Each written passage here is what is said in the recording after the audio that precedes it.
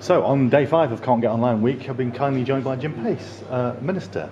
So, Minister, I've been touring the country talking to people about the problems that lack of broadband in rural areas causes.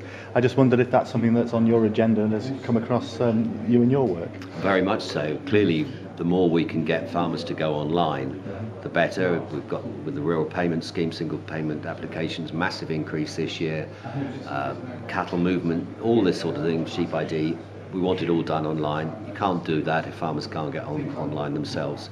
And so broadband access is hugely important to us. It's why the government's already committed to Broadband UK £500 million total, and why DEFRA is putting 20 million to actually address the bits of the country where rural communities can't get online. So yes, we're determined to progress that and to get everybody onto at least basic broadband and the vast majority onto high speed. Okay, that's great. Thank you very much for that. I have been coming across people in my tour who are saying that things are moving a little too slowly. Particularly if you've got families with young children who live in the countryside, they're missing out on their education, stuff like that. Is there anything you can think that might be done to speed things up a bit?